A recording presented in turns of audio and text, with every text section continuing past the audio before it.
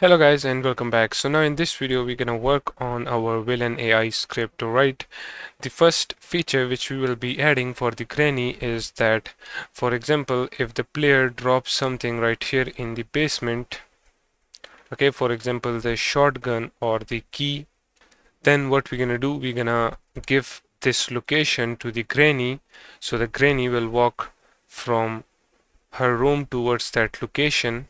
Alright, and then we will make the granny wait right here for 10 seconds, and then we will make the granny return to the start position. Alright, and later on we will be adding other features. For example, if the granny uh, gets down to the basement and if the granny finds the player in here, then the granny will try to attack the player. Alright, but for now we are just adding the functionality in which the granny will be able to hear sounds in the house and move toward that sound location. So for that, open up the villain AI script, and right here we're gonna remove the start and update method, and at the top create a private vector3 by the name of sound location. Alright, then create a bool which will be public by the name of is returning, set it to false by default. Then after this, create a private bool by the name of is chasing, set it to false. Then another private bool by the name of is attacking, and then another bool by the name of is waiting. Set this to false as well. After this, let's make a method in which the granny will move to the sound location. Alright, so name this as move to sound location. Alright, now in order to move the granny to the sound location, we will use the nav mesh agent, because as we know that on granny we added the nav mesh agent. So for that, first of all, right here at the top, make a reference. Actually, we can make this private, or we can just type nav mesh agent and name this as nav mesh agent as well. Then in the start method, let's set its reference. So we're gonna say nav mesh agent equals to get component and get the nav mesh agent from the granny. That's it. And as you know that the granny will move to the sound location, so for that we need a moving speed as well. So right here at the top, let's create a public float by the name of move speed, and move speed will be by default set to 3.5 for example. And then in the start we will say nav mesh agent dot speed equals to the move speed. Alright, so in this way the granny can now move according to the move speed. Now in order to move the granny to the sound location, what we're gonna do, we're gonna use the nav mesh agent dot set destination method. So set destination, and the destination will be the sound location. Alright, this is the vector3 which we created at the top right here. So when it moves to the sound location, then what we want to do, we want the granny to first of all stop at the sound location and wait for 10 seconds. Alright, how we gonna do that? First of all, let's check if the granny approaches the sound location. So we will say that if the granny position and the sound location is less than or equals to the nav mesh agent dot stopping distance. Alright, so if this is the case, then it means the granny now should wait there, because the granny reaches the sound location, and the granny should wait for 10 seconds, and after that we will return the granny back to the start. So before returning the granny, as I told you, we will make the granny wait. So in order to make the granny wait, we will create a enumerator type method right here. Name this as wait before returning. Alright, and right here we will set the is waiting to true, because now yes, the granny is waiting and the granny should wait for 10 seconds. So we will say yield return new wait for seconds, and that will be 10. After that the granny will move back to the start location. So is waiting will be false and is returning will be true, because now yes, the granny is returning to the start location. Alright, for now we didn't type any code in which we make the granny move to the start location. For now we are just making the granny wait. Alright, so right here when the granny reaches the sound location, we want the granny to wait, so we're gonna call this method now in here. So we will stay start coroutine, and in here call this method. That is it. Now in order to move the granny back to the start location, for that create a method right here by the name of return to start.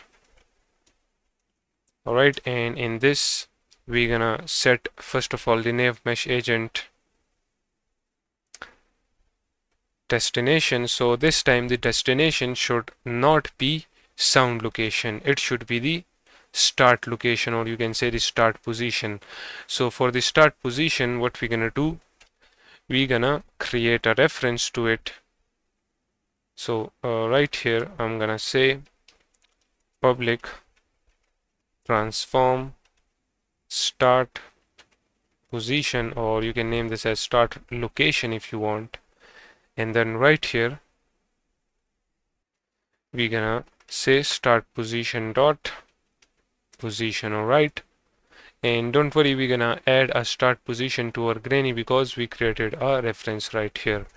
Okay, so the granny will start moving towards that location, and then what we want, that if the granny reaches the start position, then we want the granny to stop, and we need to set this is returning to false because the granny is returned. Alright, so in order to do that, we're gonna do the same thing as we did right here. So I'm gonna just copy that if condition and paste it right here.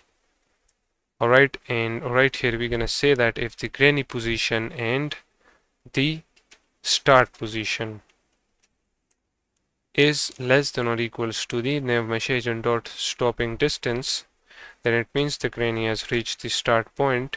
So set the is returning to false.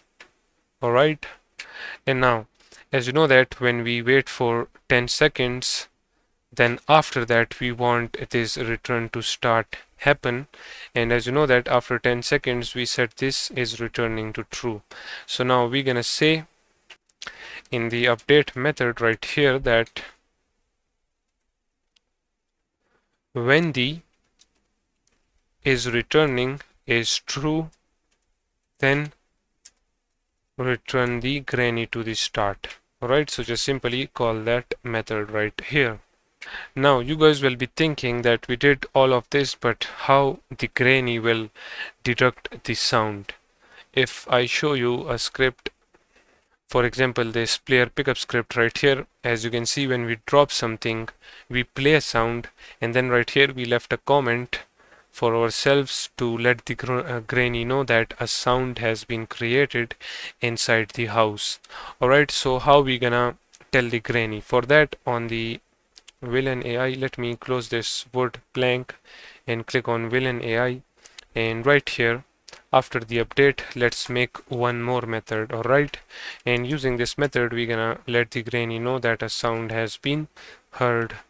So create a method by the name of onSoundHeard. This will require a vector 3 by the name of location. Alright, and we're gonna first of all check that if the granny is dead, then don't do anything, just simply return, because of course when the granny has died, we don't want the granny to move to the sound locations. Alright, for now we don't have the isDead bool, so let's create that right here. We're gonna say private bool is dead, set it to false by default. Alright, so now right here we're gonna say that the sound location should be this location, and we will pass a value to this location from our player pickup script. Alright, and in that way the granny will know the location. So when we pass the location, the granny will start walking towards that location, so we need to set the is returning to false and the is chasing to false as well, the is attacking as well, because when the granny is moving towards some location we don't want these to be true. Also the is waiting will be false as well, and after this we will call the method which is move to sound location. Okay, and as you know, when this method is called, the granny will start moving to the sound location since we pass a value to the sound location. Alright, now we have a location right here, so let's pass a value to this so that that value is then passed to the sound location. So how we gonna do that? Remember this method name, it is on sound heard. So click on player pickup right here. What we're gonna do is we're gonna say granny AI, then name this as granny AI as well. This will be equals to find object of type. Alright, and object of type should be the granny AI, and then we're gonna check if the granny AI script is not null. So if it is not null, then we will say granny AI dot on sound heard is the method name, and as you know it requires a parameter which is vector3 location. So to this vector3 location we're gonna pass the transform dot position.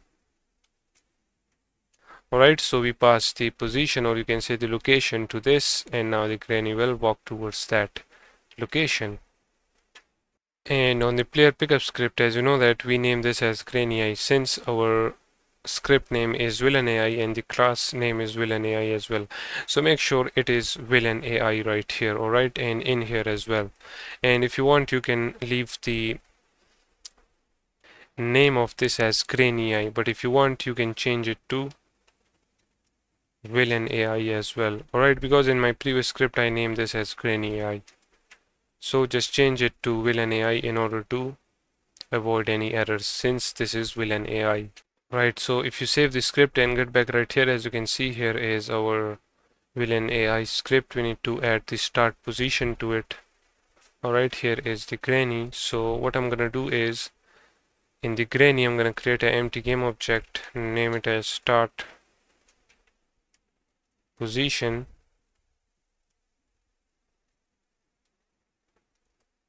Alright, then move it outside the granny, then click on granny and drag and drop this. Alright, and move the start position inside the environment. That is it. Okay, and this move speed is 3.5. You can make this according to your own liking, but I'm gonna leave this as 3.5, and you will notice that when the game starts this speed will be equals to 3.5 as well. For example, if we set it to 0 right now and play the game, you will notice that when the game starts it will set to 3.5 as you can see. And now let's pick up the shotgun and let's drop it right here, for example. So we're gonna drop it, and now you will notice the granny will walk towards this location. As you can see, the granny is right here.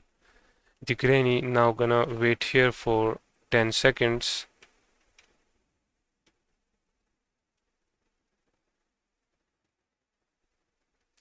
So let's see if the granny returns after 10 seconds or not. Okay, I stopped the game, but if you notice, the is returning set to true and the granny start return to the location, as you can see. But if you notice, the is returning is not setting to false.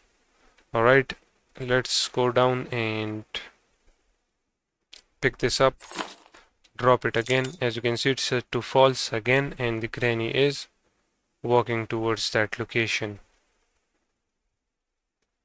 Alright, and then after 10 seconds, the granny will move to the start location back again. As you can see. Alright. So now with this done, let's end this video right here, and in the next video we're gonna continue our work on the granny.